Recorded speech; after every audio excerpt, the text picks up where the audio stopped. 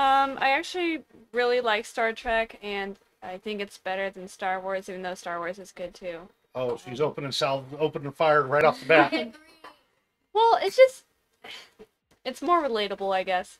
Okay. Um, Good evening and welcome to the channel. I am Old Dead Man.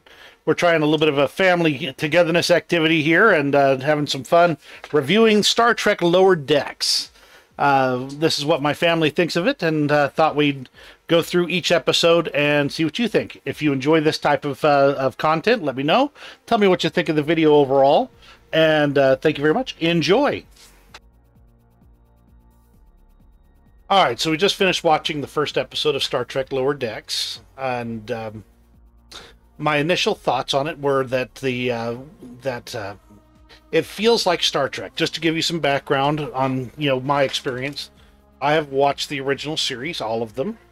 I've watched all the movies, including the JJ Verse movies. I've watched DS9, most of the episodes. The Next Generation, most of the episodes. Voyager, most of the episodes. Enterprise, most of the episodes. So I've got a fairly robust history with Star Trek. I've also done a little bit of role play stuff in Star Trek universe. So not cosplay, that's a different thing. I'm talking role playing. So I've got a fairly robust understanding of the Star Trek universe. That's not to say I'm an expert. I'm not going to be the guy who's going to be able to quote you the shield frequency of the Enterprise D on the episode where Geordi LaForge had a bug put into his visor. But I do enjoy the universe. I do enjoy the stories they're told. Lower Decks strikes me as very much in that same vein with a more comedic tone to it. It was very enjoyable and fun. They do wish they would reduce the amount of language that they did use. They did bleep out the worst of it, which helps a ton from my personal perspective. And makes it so I feel a little better about sharing it with my family, including my children. What did you think of the first episode of Lower Decks? it was funny. It was fun? It was entertaining. Yeah. Did you have a favorite part? Probably the mentor part. That was hilarious. Right at the end? Yeah. That was really funny. Uh-huh. She's like, you don't get a choice in this matter. Uh-huh. So, okay, now you've got a little bit of experience with Star Trek. What do you remember? Besides this, obviously. Do you remember anything about Star Trek? It's been a while, so I don't remember a whole bunch of details. Okay. See, did it feel like Star Trek to you? Star Trek seems more serious than that. Okay, gotcha. So this is more of a funny comedy type thing. Okay. What do you think is the best part about the episode? Probably the fact that it's fast-paced and not overly long. So you aren't sitting there for like hours on end watching a comedy show that you may or may not want to watch. So good pacing, yeah. Good timing. You enjoyed it? Yeah. Okay.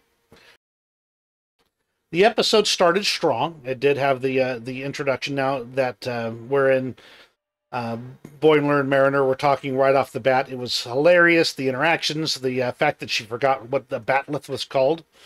And yet she was rawr, all about honor, wharf. And the references to previous Star Trek series were thick. I really liked Star Trek Below Decks a lot. I thought it was, at least the first episode, my first impressions on it was, I'm really enjoying the high energy characters. I'm enjoying the new content, if that makes sense, because, like, the original Star Trek, I have a large library of Star Trek from many years of watching. Right. Whereas most of the Star Trek episodes that you used to see were about, like, you had... Basically, it was a little bit of an adventure that you were going on for an hour and a half or so-ish, maybe, who knows. And it would have beginning, middle, end. You'd figure out, like, you'd be presented with a mystery, you were presented with this, that's, information, etc., until they figured it out or did whatever. They were in these dangerous situations, they did this, that's, whatnots. It was like an adventure. This one seems to compact it, if that makes sense, and it comedicizes it a lot more, which I personally am very much enjoying. A lot of the Star Trek stuff was very serious, except for maybe the more recent movies, but that's just because they decided to throw a Playboy at it. So Right. yeah. But yeah, no, like it's different from the normal Star Trek series, but it's in the same setting, and I'm really a huge fan of that. Okay. I'd have to say that probably my favorite part was the first like 3 minutes, the introduction of just the characters, the scenarios, the everything, because that was something that was beautifully crafted that 99% of everything else doesn't do. Right. It gave you, this is what's going on, these are your main characters. It said, this is their personality types. It said, you know, this is what's going on. You've got these two, you got this, that's. And the other thing it did really well is it didn't focus solely on the two main characters. It went from this and that and whatnot and whatnot. It was just very interesting. The first 3 minutes, it looped me in, it kept me there, and I really enjoyed it. Okay, and then, of course, he got stabbed. That was great. Did it feel like Star Trek to you? Knowing that there were comedic differences there. Oh, yeah, of course. It felt like Star Trek to me. It was just... It's in the same universe. I could tell it off the bat. A. B. And it's just entirely... okay. Probably the funniest part was that they made the officers in the bridge, they made them like super serious and really stupid because they do that a lot in the old Star Trek stuff. They're like, evasive maneuvers. It's like, why? Shoot them. Anyway. Yeah, that was great. But no, I like Below Decks. It does feel like Star Trek. And I think a lot of it is that this is a love of Star Trek in those that write the series. They know the background that they're coming from. They know where they're speaking to, for lack of a better way to say it. They love Star Trek. They love to reference Star Trek. And they want it to feel like Star Trek, even though they are taking it from a more funny story perspective. The main plot was the one with the alien virus being put into First Officer Ransom, Commander Ransom. He gets bit by a bug right before they transport out.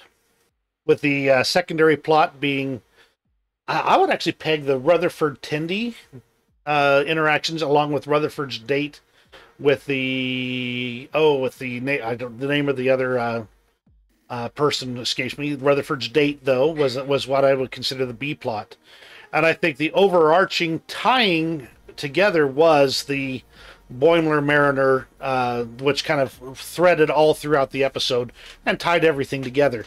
They did a good job of interlacing the plots, making it so that each part of it affected the other parts, and did not seem to play too heavy-handed. Obviously, you had a more comedic tone, kind of like mentioned before. There were far more adult references and language compared to the original.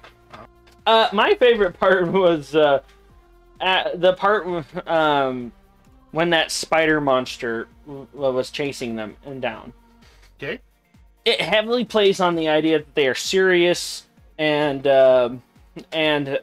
like are serious adventurers, but it's kind of more of pathetic wannabes. That's just, yeah. Considering the time frame they're having to work in, the short running time where they're expecting to be able to use it on a broadcast television format with the commercials, they actually did a very good job of pulling the plot in.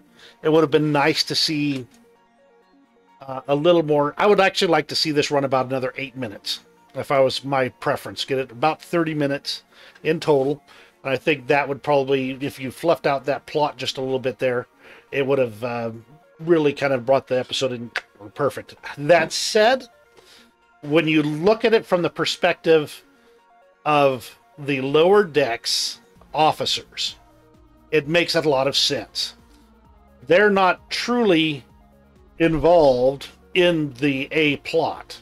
They're affected by the A plot, and Boimler coming back covered in alien mucus is what solved the A plot. But in the end, all the pieces and parts of that A plot were all above their level. It was a theme that ran through the episode more than actually being the driving factor.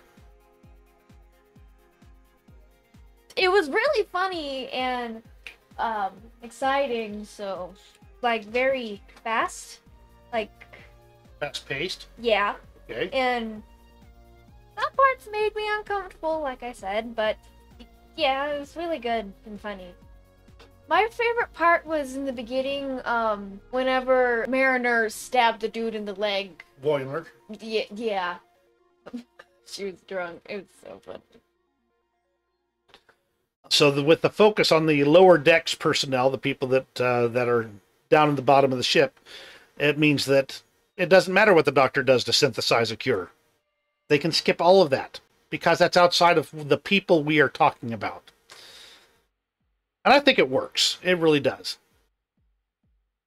It's really fast right off from the bat. There's a bunch of humor in it. Yeah, I thought it was good. Okay, great. Good to hear. Do you have a favorite part of the episode? Yes. What part is that? Yes. You enjoyed the entire episode? Yeah. Were there any parts you didn't like? I mean, the swearing caught me off guard. Okay, good point. Because there's just something about, like, animated characters swearing. I don't know. Yeah, it just doesn't feel right, huh? We'll see what the next episode brings. I have watched a few online reviews of the series. And, of course, I am recording this after we have bought the actual box set. Not box set, but the first season on DVD. So we're going to be trying this out, seeing if we like it. And if it turns out when we watch the last episode that we like this overall, we'll see about picking up the second set and reviewing it as well.